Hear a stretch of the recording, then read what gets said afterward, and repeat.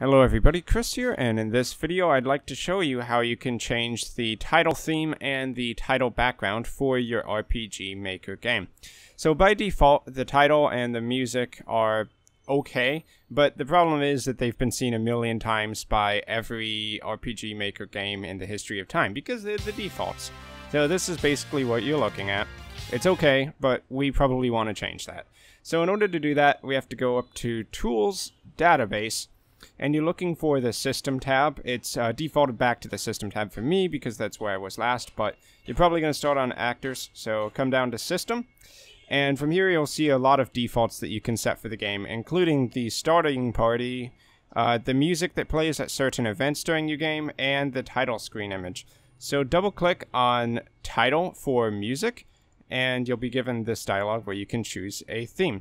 Now, most of these are the music soundtracks that come with the RPG Maker, package. But right here, Hidden Past, is actually a track I converted beforehand by Kevin MacLeod, who likes to make Creative Commons music. So any music that you want to include in the game, you just need to convert it to a .ogg file, or .ogg vorbis, and place it in the name of your game, audio, BGM, and right in here. So Hidden Past by Kevin MacLeod, and you can convert that using Audacity if you need a program to do that. So let's go ahead and hit OK there, and now in the bottom right hand corner we can change the title screen image, and yeah, we'll just choose something kind of whatever for now.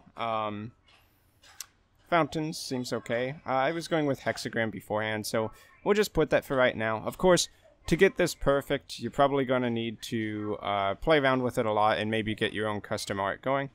But with that said, just hit apply and OK. And now we can go ahead and start up the game once again and see how the new title screen looks and sounds. Right. Alright, so you get the idea.